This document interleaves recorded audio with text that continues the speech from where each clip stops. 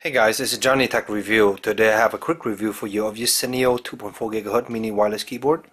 As you can see here, this is everything come in the package. You have the keyboard itself, you have a small little mini USB cable to charge it, and there's a small little user menu. So previously I used 2 or 3 of these different products, and yeah, they all pretty much are similar in terms of layout and functionality, and this one is no different.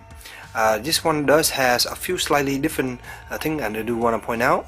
First of all, this touchpad here, the previous one I used was a lot smoother. This has a more rougher surface, and over time I think they will become a little bit smoother, but in general it has a little more texturized. You have here your scroll controls. You can scroll on a website and stuff like that. It works right here, and as you can see right here, the key itself are also very different.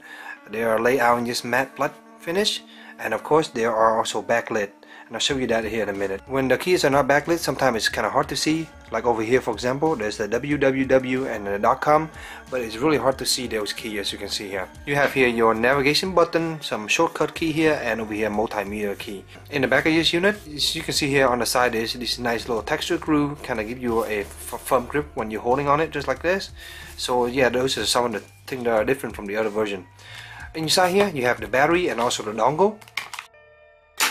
As you can see here, here's the dongle, and this here will work for multiple devices. You can use it in Windows, my Android box, Xbox, PS3, those things, they all work with this guy. It's pretty good. You just install it, plug this guy in, and it's ready to go in no time. It's pretty simple. Battery here is also works pretty well. It lasts quite a long time, so when I got it, all I had to do was charge it just once, fully charged in about 2.5–3 hours or so, and it lasts over a month. There's a power switch right here, on off, and if you do not turn it up, it will automatically go to standby after a while, so that will also save you battery. So to activate the backlit, it's in the user menu, and you can see it right here, function F6.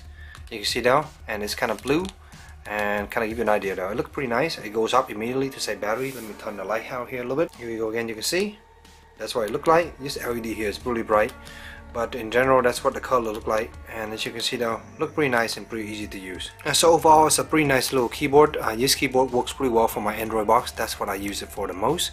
And with this guy here, you can have up to 30–40 feet, and it still works pretty well. I found for the Android box, using this touchpad here is very useful to quickly move around to access stuff, and then typing stuff on here is very quickly instead of navigating to the on-screen keyboard. One thing I'd really appreciate is the company sending a user menu that's included. I have 3 of these products before, and none of them had the user menu, so you kind of have to figure out how to use some of the functionality. Especially, for example, here is the thing you can change for the sensitivity of the touchpad. You can change the DPI.